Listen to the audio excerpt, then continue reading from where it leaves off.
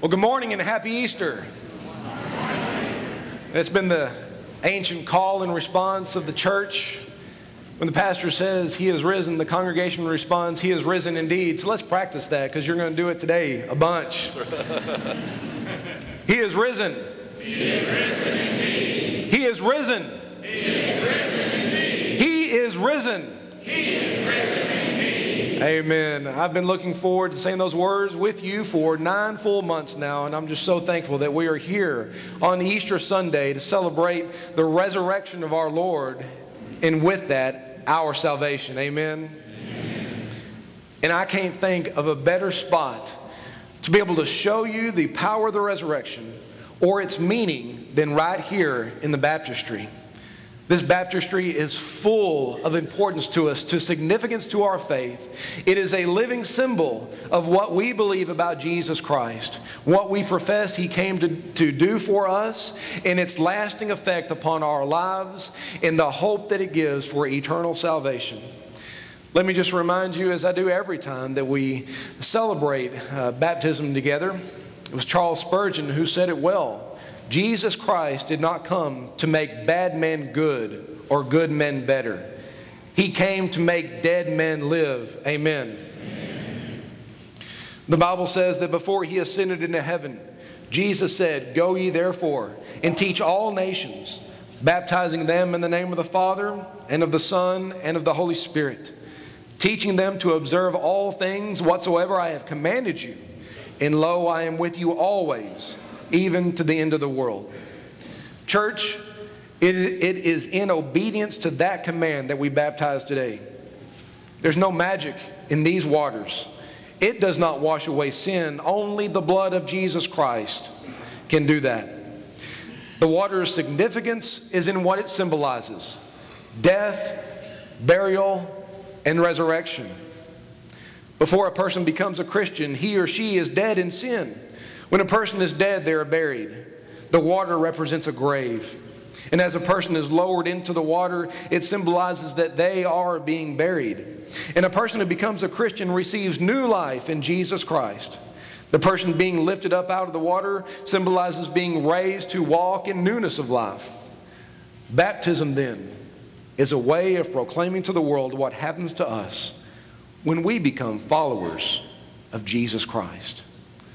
Having said that, it is my unique privilege to be able to introduce you to these two young ladies, these two young but very mature new believers who have given their hearts to Christ, who have accepted Him by faith, and who are looking forward to an eternal dwelling, not made with the hands of men, but made for them by God Himself. First one I want to introduce you to is Karen Bauer. Karen, come on down here, sweetie.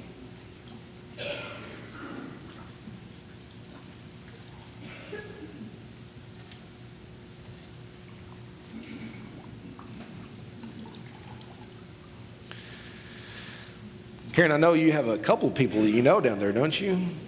Can you see them? Can you see them out there? You know what? Everybody out there is so proud of you today. Everybody out there celebrates with you this decision. As I talked to you about before, we celebrate birthdays, don't we? But this is a special kind of birthday because Jesus says you must be born again. This is the celebration of newness of life, and I'm so glad that you chose Easter Sunday to allow us to celebrate your baptism with you. So Karen, let me ask you, like I've asked you before, do you take Jesus Christ as your Lord and Savior? Do you take God as your Father? Do you take the Holy Spirit as your guide? Do you do so freely, completely, and forever? Well, Karen, upon your profession of faith in Jesus as Lord, I baptize you, my little sister, in the name of the Father, and the Son, and the Holy Spirit, buried in His likeness. Arise and walk in newness of life. Amen.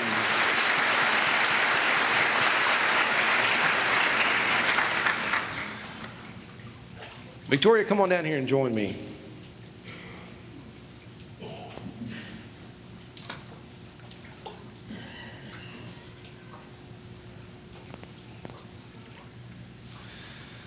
Now, this is Victoria Morrison. And you've got some friends and family out there too, don't you? Can you see them out there? Well, they're here celebrating this with you because this is the most monumental thing that will happen in your life. It defines everything else that will ever happen to you in this life. And Victoria, let me ask you like I've asked you before. Do you take Jesus as your Lord and Savior? Yes, sir. Do you take God as your Father? Yes, sir. Do you take the Holy Spirit as your guide? Yes, sir. Do you do so completely, freely, and forever? Yes, sir. Well, Victoria, upon your profession of faith in Jesus as Lord, I baptize you, my little sister, in the name of the Father, and of the Son, and the Holy Spirit, buried in His likeness. Arise and walk in newness of life.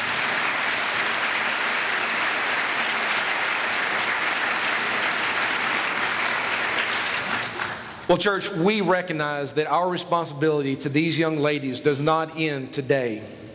This is just the beginning. So, church, would you rise with me and receive this charge? Do you, members of First Baptist Church of Nederland, Texas, with all that you have and with all that you are, endeavor to bring these disciples up in the grace and the knowledge of Jesus Christ so that they too may make disciples of the world that they will inherit? If you do, say amen. Amen. Amen. Brother Allen, lead us in our worship.